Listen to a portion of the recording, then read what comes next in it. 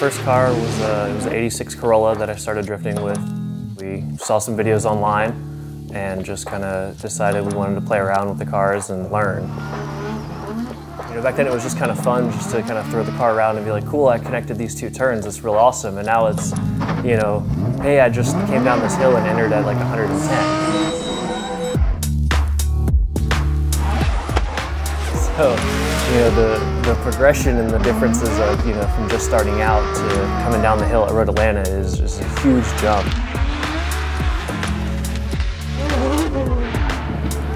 I mean, I think the exciting view of the sport is kind of what brought me in. It's different than all other motorsports. It's not really racing per se. You're not really just trying to get to the line first.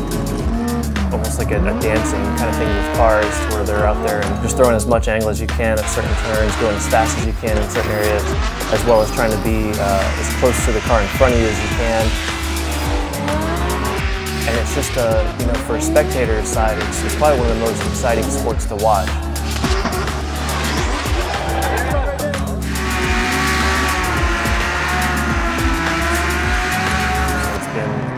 Probably about 10 years now that I've been into the sport, been through quite a few different chassis. Within the past 3 years now, I've been driving competitively, professionally, and it's awesome to see, like, in a short time how fast a career can progress, you know, from just doing it for fun to then running a full professional series.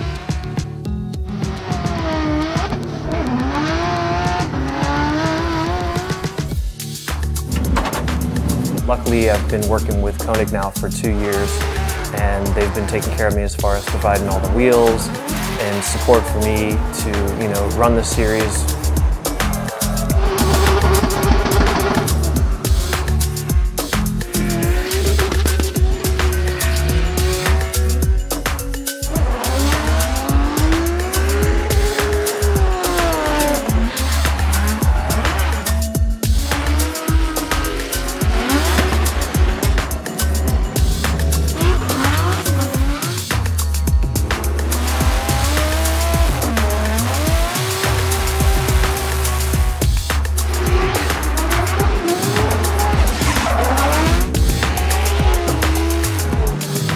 Back in the day, it was like, just pick up a set of tires and just kind of go play around for a couple hours on a rainy day with some friends. It all kind of just came about, you know, pretty quick, especially within the last 4 years, to get to the level to where you're having to have cars with 600 and 700 horsepower, you know, running behind cars that are making 800 and 900 horsepower. So drifting's it's a pretty wild sport.